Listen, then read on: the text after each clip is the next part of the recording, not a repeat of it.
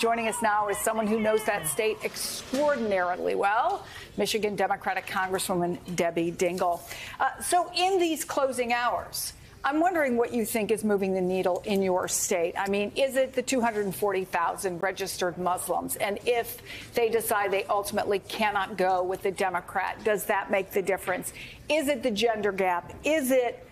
We noticed at Michigan State yesterday, Donald Trump or Kamala Harris did not say the words Donald Trump. Is it exhaustion?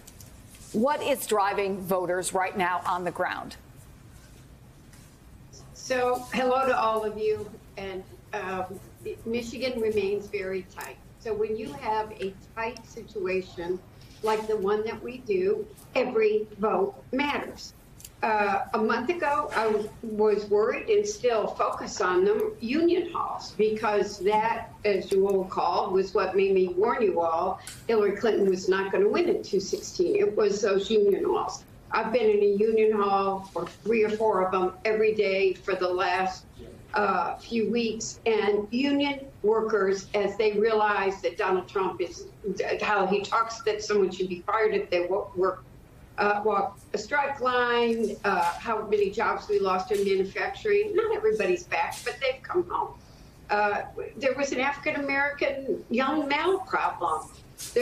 Not everybody's back, but they're, you know, in the black churches and some of the ones that raised issues a month ago, when they've really done the comparison, they've come home. Young people are energized. We're turning out the vote. We got record numbers already on my University of Michigan campus.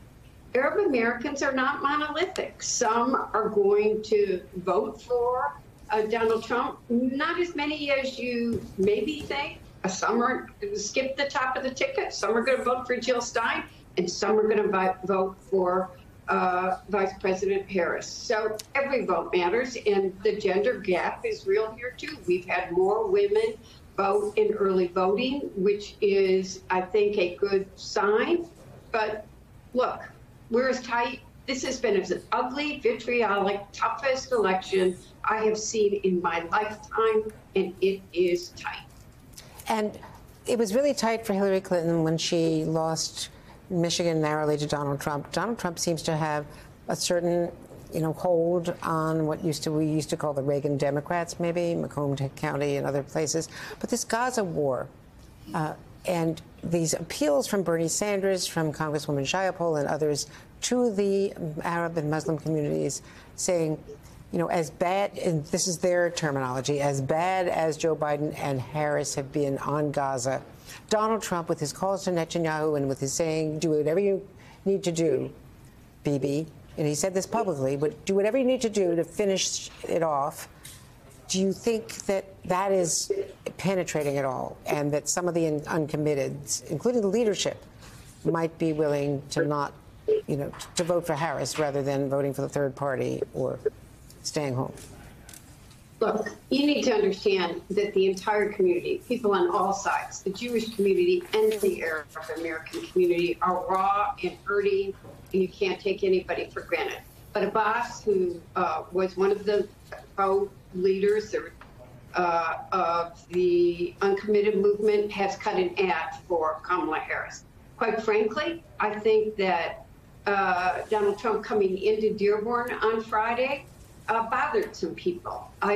They're not coming out and telling people who's going to vote, but they've made it very clear, including the mayor of Dearborn, who tweeted on Friday, Donald Trump will never be my president. He has not endorsed. He has not said what he's going to do.